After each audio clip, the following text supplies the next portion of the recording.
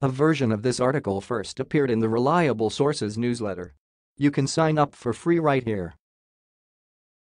President Trump could not be more clear. He is pledging to provide truly great healthcare that will work for America.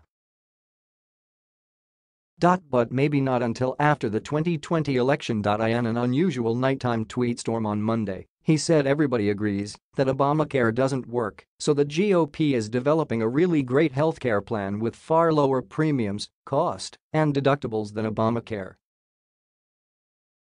He said a vote will be taken right after the election, when Republicans hold the Senate and win. Pause for the next tweet, back the House. The president went on to say that the Republican Party will be known as the Party of Great Healthcare. Presidential typos are a sign of carelessness. Or worse. But I digress. The president is drawing attention to healthcare concerns, and that's a good thing. The national news media does not dedicate enough time to this topic. The more attention, the better. CNN's Kyle Feldscher, there is no evidence that there is another healthcare reform proposal coming from the GOP. A view from the left, Jon Favreau of Pod Save America tweeted, Trump just made sure another election will be about healthcare.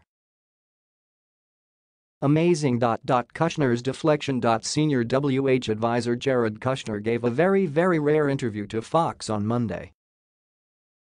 On the same day that the House Oversight Committee upped its scrutiny of the WH's security clearance process due to info provided by a WH insider. Kushner is one of the people ensnared by the scandal. Kushner was on Fox to talk about the First Step Act. So his interviewer, Laura Ingraham, broached the security clearance issue as gently as possible. The left is going crazy about this security clearance issue, she said, knowing that she'd be incensed if the shoes were on the other feet. Kushner said he couldn't comment on the White House process, but said he'd been accused of all kinds of things that turned out to be false during his tenure at the WH.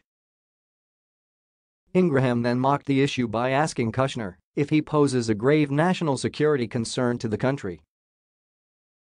The Knit's Maggie Haberman tweeted that Ingraham noticeably did not follow up by asking him if his father-in-law overruled security officials to grant him his clearance. A White House whistleblower. The big picture, via CNN's Alex Marquardt, a White House whistleblower is alleging the Trump administration's handling of security clearances is threatening U.S. national security. Her name is Tricia Newbold. She remains on the job in a White House where aggressive leak investigations are conducted in service of President Trump, who has aides sign non-disclosure agreements. Her account represents the rarest of developments, a damning on-the-record account from a current employee inside his ranks, the Knit's Katie Rogers writes. Coming soon to Facebook. Oliver Darcy emails, Mark Zuckerberg surprised everyone on Monday with the announcement that Facebook is developing a new section on the site devoted to curating high-quality and trustworthy news. Zuckerberg, who dropped the news during a recorded conversation with Axel Springer CEO Matthias Döpfner, said the new section would be modeled after Facebook's existing Watch tab, which hosts videos and original programming. Some details: executives have discussed possibly launching the feature by the end of 2019, a source familiar with the convos told me. Zuckerberg said Facebook should be thinking about the possibility of paying publishers license fees. He stressed that he wants to improve monetization for publishers